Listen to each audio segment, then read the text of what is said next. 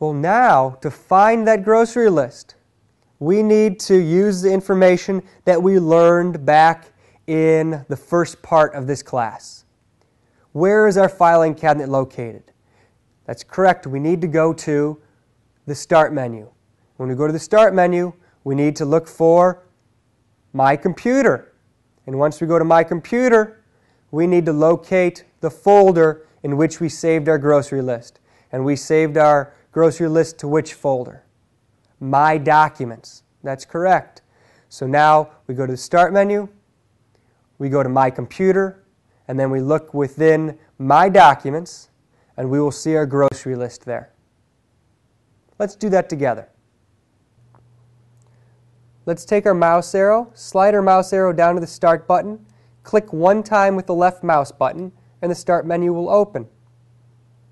After the Start menu has been opened, slide your mouse arrow over to My Computer. My Computer will highlight in blue.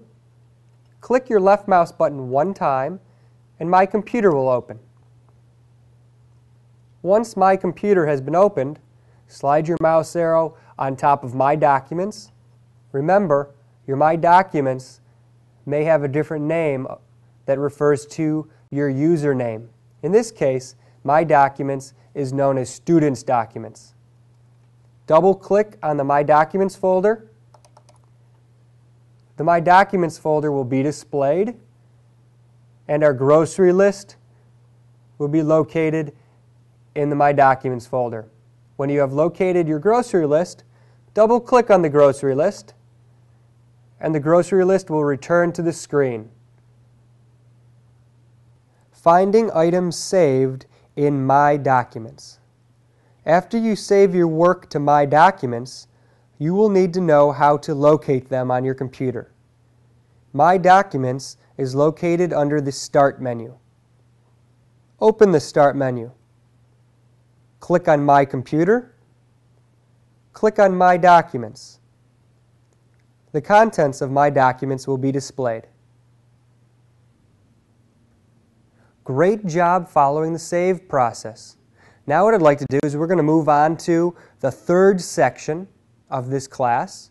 So what I'd like you to do is go to all the X's for any windows that you have open, and please click the X's. We need to close My Computer. We need to close the grocery list. We want to start the third section with a completely clean desktop.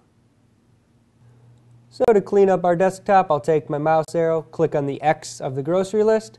The grocery list will disappear, and then go to the X of My Documents, click the X, and My Documents will be closed, and we're back to a clean desktop.